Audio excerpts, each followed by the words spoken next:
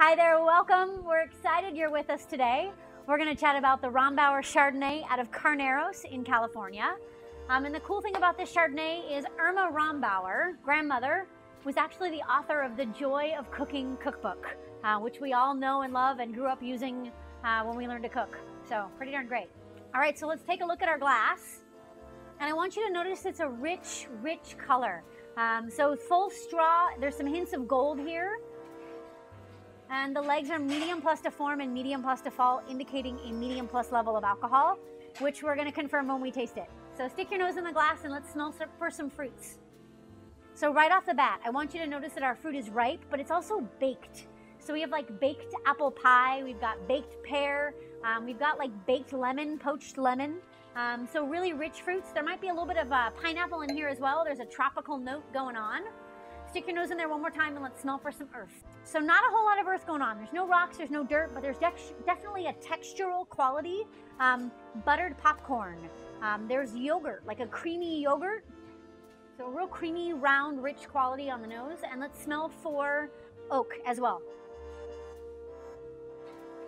So definitely lots of oak and baking spice here. We've got vanilla, we've got cinnamon, we've got clove, lots of those like rich, round baking spices.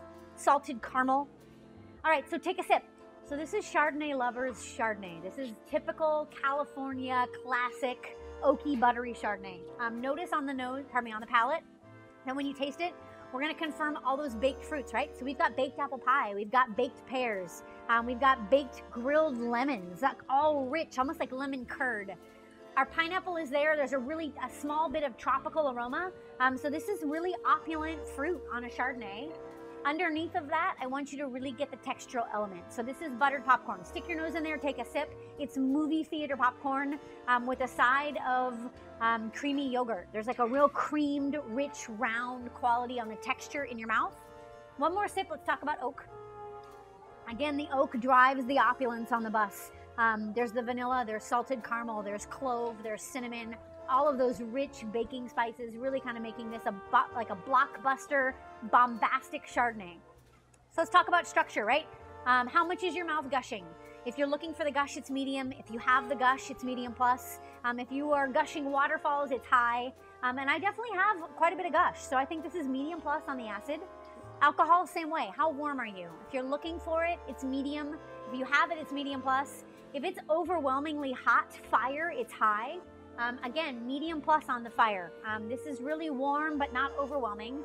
And that's what we look for in whites. We don't do tannin in whites. So this is a medium plus bodied white. This is gonna stand up with some pretty structured, full-bodied food. So you can think steak, you can also think fish, you can think cheese, fat, egg roll, those kinds of things. All right, so 3, 2, 1. This is baked apple. This is buttered popcorn. This is rich, rich. It's gonna pair really, really well with flatbreads, fried food, egg rolls, for sure egg rolls on this bottle of wine. And last but not least, Irma Rombauer is the author of The Joy of Cooking, America's cookbook. So have a great day. I love your faces. We'll chat soon.